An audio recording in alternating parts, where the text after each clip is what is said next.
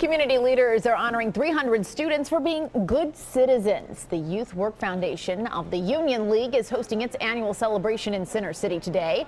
Pennsylvania Congressman Mike Fitzpatrick and radio host Krista Stigall of our sister station Talk Radio 1210 WPHT were among the special guests who talked to the students about the U.S. Constitution. After today, these 282 students are eligible to apply for scholarships. We typically give about 10 scholarships worth somewhere in the range of $25,000 that the students can put toward college expenses. Over the past 71 years, more than 17,000 students have participated